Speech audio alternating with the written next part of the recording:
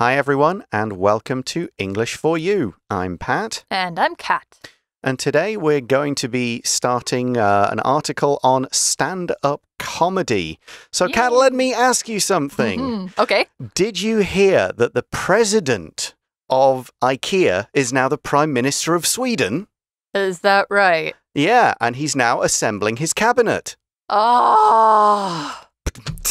Okay, so this is one of those one-liner jokes that maybe you'd hear from a stand-up show that's not too great. I quite liked it. But that was my attempt at humor to bring us into this article. What kind of funny films and TV programs do you enjoy? Okay, well, I am a big Monty Python fan, so I really like the absurd humor in that.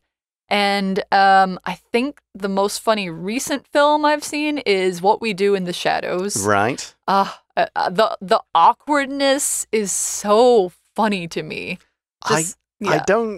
Awkward humor doesn't really work well for me. It's not my favorite type. I enjoy it as long as it's not, extremely painful. As long as there's not people being actually seriously impacted. Like if things like Borat, where people were actually really involved and they weren't aware that it was a joke.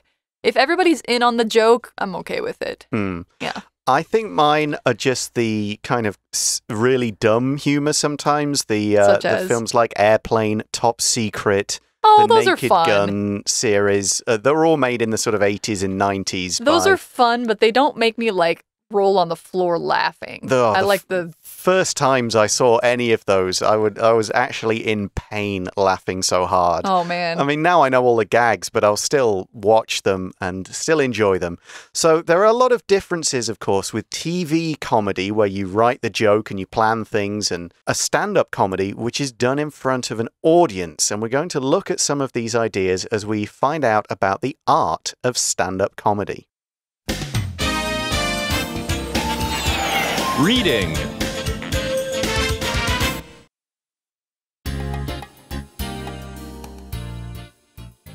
The art of stand-up comedy.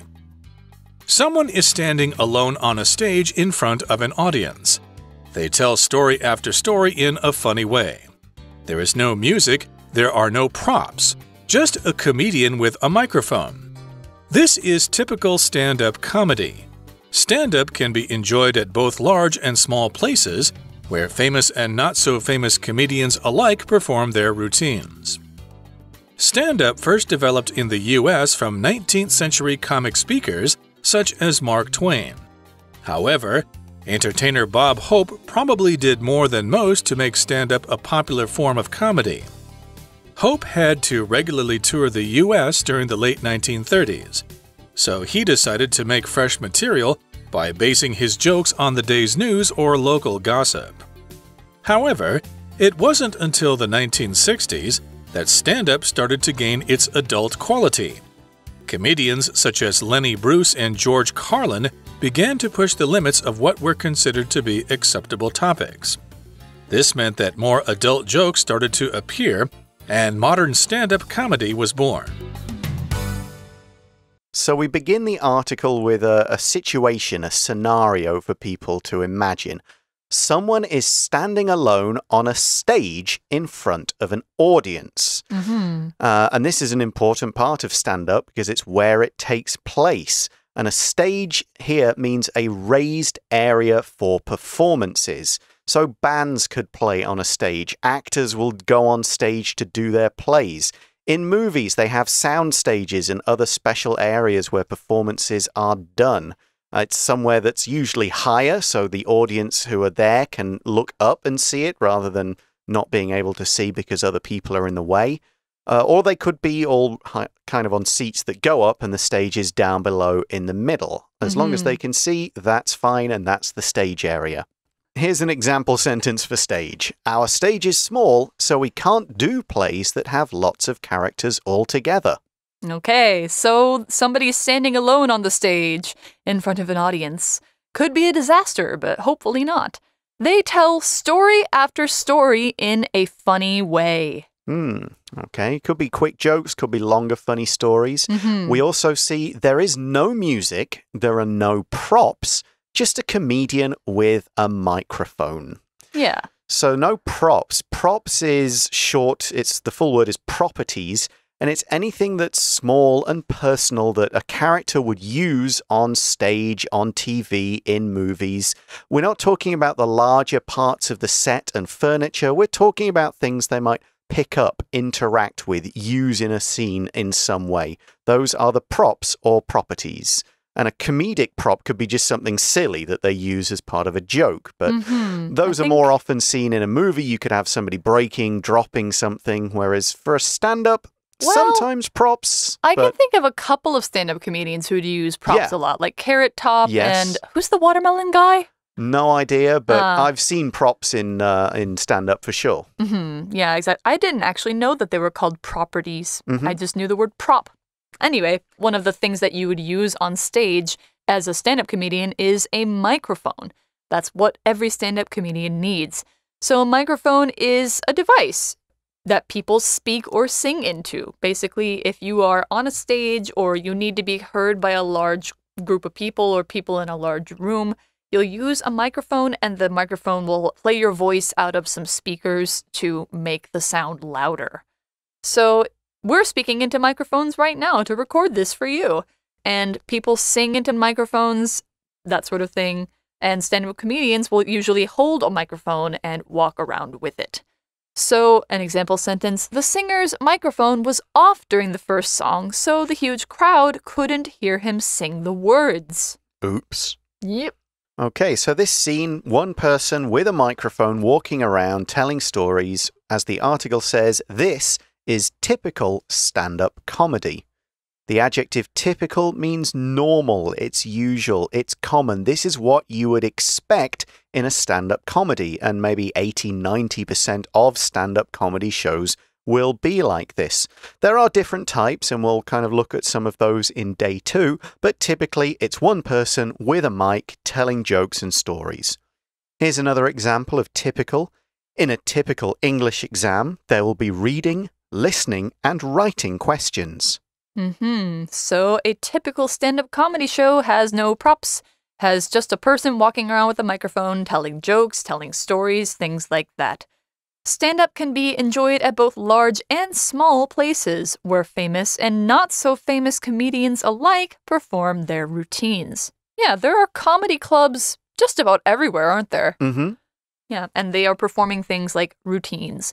So those story after story things, that's called a routine. A routine is a series of things like jokes or movements or maybe a song mix, something like that, that people learn as a whole performance and then they repeat that at every show. So if you're doing, for example, a stand-up routine, you will have the same set of jokes that go in the same order. Or if you're doing a dance routine, you'll do the same dance movements every time you perform that song. So an example, Vanessa practiced her dance routine over and over until she knew all the moves perfectly. Okay, so that's what stand-up is. Let's look a bit about its history. The article says, stand-up first developed in the US from 19th century comic speakers such as Mark Twain.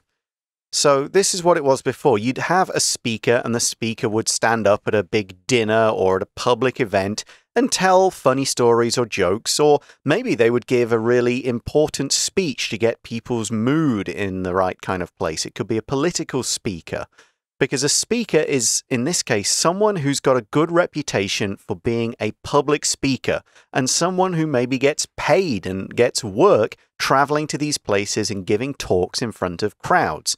For a political speaker, it would be giving a political speech. A comic speaker is an entertainer, someone who comes and just tells funny stories and jokes to entertain a crowd and keep them happy. So these speakers, these people who would stand up and tell stories and would be invited to occasions to do this kind of thing, that's a speaker, and it's these speakers that started stand-up. That's right. So 19th century comic speakers, and then we say such as Mark Twain. So Mark Twain is a comic speaker, and you can tell by the phrase such as that he is an example of what was just mentioned. So such as is a phrase that we use after talking about something to give an example of the thing we just talked about. So that was how things got started. People would give comic speeches. But things started to change, and we're going to see who was responsible for that. The article says, however, entertainer Bob Hope probably did more than most to make stand-up a popular form of comedy. So Bob Hope was an entertainer, and an entertainer is a performer whose job is to make others laugh and feel good. They will do songs, usually funny short ones. They'll tell funny stories. They'll do quick jokes. They'll say things that generally get people feeling good, in a happy mood, that kind of thing. Maybe there'll be an entertainer, like a children's entertainer who makes balloon animals, does silly dances, just does fun things to get the children happy. Bob Hope was more for grown-ups. Yeah, exactly. Didn't he perform for soldiers a lot? Yes, yeah. I think he and that explains the time period, because the article says Hope had to regularly tour the U.S. during the late 1930s. That was when World War II was happening. A lot of people were in the army. They really needed someone to cheer them up and make them feel better and make them laugh. So that's what he did. So in that sentence, we said that Hope had to regularly tour the US in the late 1930s. Here we're using the word tour as a verb, and it means to go to somewhere on a tour. There's tour as a noun. A tour is a kind of extended trip. You don't just visit one place and go home. You kind of go a place and then you go another place and you travel around seeing all the sights. And if it's a working tour, you might go somewhere and do a bunch of different jobs, or in Hope's case, performances at all these different venues or areas, different stadiums in front of different groups. A sports team might go on tour and play games in a bunch of different cities. So he toured the US, he went on a tour, he did all these different shows. And of course, if you do the same show again and again, the same routine, to use the word from earlier, your audience might get kind of bored of it, and you would get kind of bored of it. And he had to do a lot of these shows. So as we see in the article, so he decided to make fresh material by basing his jokes on the day's news or local gossip. Here, material means the jokes and stories he tells, the things he says on stage. And he's basing these on a particular thing. To base something on something else means to use the second thing as the starting point. To base A on B, B is the starting point, and you develop it into A, the something else. For example, you might base a movie on a book or something like that. You might base a movie on a real event. Exactly. So what he based his jokes on were the day's news, which is very easy to talk about. People talk about that all the time. Or local gossip, which is, I would argue, even more entertaining, because gossip is information about other people's personal lives and behavior. It's not anything big news, it's just things you heard about other people. So maybe I heard some gossip that maybe a coworker is getting married soon. Ooh. Or I heard some gossip that somebody got in a fight with another classmate. Oh my goodness. Yeah, so it's things like that. So, if somebody likes to spread gossip, they are also called a gossip. So an example sentence is, Jen likes to spread gossip about other people in her class. It's really annoying. Gossip can also be a verb. You can gossip about people, gossip about things. Yeah, did you hear? Yeah, now, sometimes you'd say gossip is not good, but it's one of those things that people do. It's just part of life. And you can imagine how this worked for the soldiers at his shows. He finds out some things maybe about some of the officers, and then he tells some jokes to the soldiers like, hey, I heard about Colonel so-and-so and blah, blah, blah. Ooh. Everybody has a good laugh at the colonel. Yep. So this was how it went, and it was fairly fun, fairly light-hearted, just simple kind of jokes at this point. But stand-up was soon going to go through a bit of a change, the article says. However, it wasn't until the 1960s that stand-up started to gain its adult quality. But I thought you already said that Bob Hope was an adult kind of comedian. Exactly, but I think when we're talking about adult, we mean the kind of things that adults would talk about but wouldn't talk about in front of children. And it's also the kinds of things that some people might think, oh, that's not acceptable. You can't talk about that and joke about that in public. So, Gotcha. you know, sex and other things like that. Yes, exactly. Right. And we're saying that stand-up has an adult quality. Here, we're using the word quality to mean a kind of distinct characteristic about something that's easy to recognize and often associated with it. It's a key component about or of what that thing is. For example, the pictures in this children's book give it a charming quality and help it stand out. So people know this book is charming. The illustrations make it so it has a charming quality. Now, in that sentence, we've got a grammar point. It is or it was not until something that, and then there's another subject-verb clause. And what we're saying that until the first thing happened, the bit after the not until, the second thing didn't happen. We're showing that a particular event needed something else to trigger it. It needed something to happen before it could happen. For example, you might say, it was not until I looked at my watch that I realized how late it was. So that you didn't know, you had no idea, and then you looked at your watch, and then you realized it was late. So these days, stand-up has an adult quality. You think of stand-up, you probably think of some dirty jokes, some yellow jokes, as you guys might say. Exactly. So the article mentions a couple examples of that. Comedians such as Lenny Bruce and George Carlin began to push the limits of what were considered to be acceptable topics. So in this sentence, we have the phrase push the limits of something. To push the limits of something means that if the limit, think of the limit as what is allowed. And if you push the limits, you're trying to do a little bit more than what's allowed, so that afterwards you've kind of moved what the limit is. So they're trying to tell jokes that maybe before wouldn't have been accepted, but now they're trying to go, well, we can tell a few that are just crossing the line, and maybe after that, more people will be allowed to tell these jokes. The limits of what is acceptable has been pushed or extended. I remember George Carlin has a very famous routine on curse words, the 7 words you can't say on TV. And I will not say them because you can't say them. Right, yes. There's if you go to a stand-up show, you're going to expect to hear some things that might make you go like, whoa, that is a little bit, Yeah, not going to repeat that to my kids. Yes, exactly.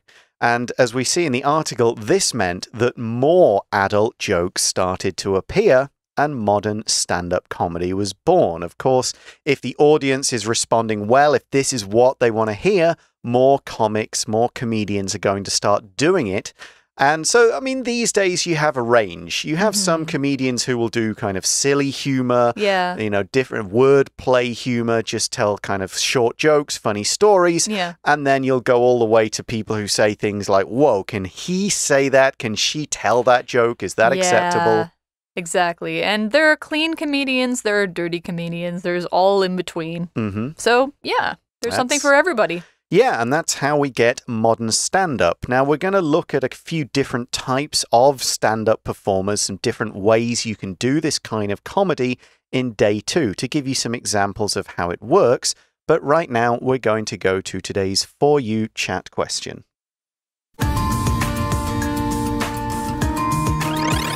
You chat. All right, so our For You chat question for today. Have you ever been to a comedy show? If so, how was it? If not, would you like to?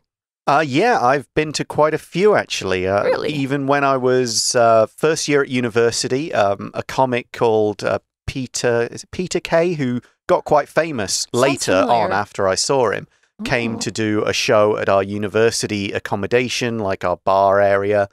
Later, on the first time I went to New York with some friends, we thought, we're in New York. We've got to go to some stand-up comedy acts. Didn't see anyone famous. We just went to see like smaller comics doing shows. But yep, that was fun. And out here in Taipei, I know quite a few of some foreign, some local stand-ups who do shows locally. I've seen quite a few of them. I've been in shows where some people have done stand-up and I've been part of a group doing other kind of funny scenes, something Okay. we'll kind of talk about a bit. I've said to one of the guys, I can't do stand-up. I'm not a person who writes jokes and thinks in that way. It's not what I'm good at. I'm more like react to something in a funny way kind of humor. Yeah, Take that's me part too. in a funny scene. Yeah. But yeah, I've been to quite a lot of stand-up shows. Have you been to any in Taiwan? In Taiwan, no. In my hometown, I went to see Jim Gaffigan when he was on tour. Heard of him? Yeah, he's quite famous. He's done a few Netflix specials. He's one of the what you would call clean comedians. Most of his jokes are about food, and family, and being a fat, pale white guy because that's who he is. I laughed till my face hurt. It was really, really good. Yeah.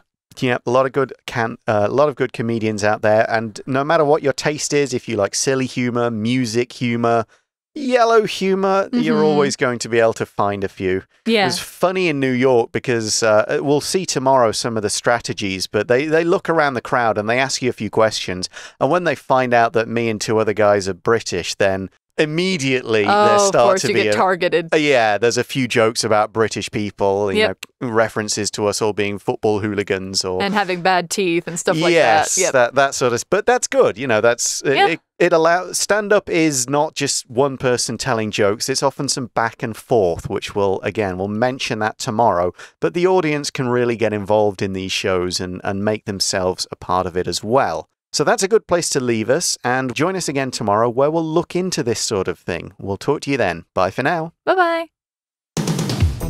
Vocabulary Review. Stage. At the end of the play, all the actors stood on the stage and bowed to the audience. Microphone. The singer was singing with her microphone, but the audience could not hear her because it was turned off. Typical. Ivan looks like a typical tourist when he stands there holding a camera. Routine. The musical comedian always changes her routine, so the crowd never knows which song will be played next. Gossip. Have you heard the latest gossip about Dan and Carol? They got into a big fight. Quality. The city is busy and crowded, but it has many great qualities too, such as friendly people and good food. 智慧小补帖 Prop.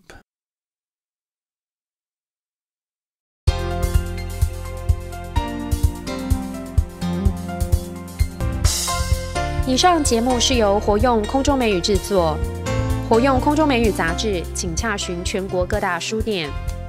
如欲索取试听教材，请来电02-2364-4000 02-2364-4000，或上网查询，网址是 www.english4u.net www.english4u.net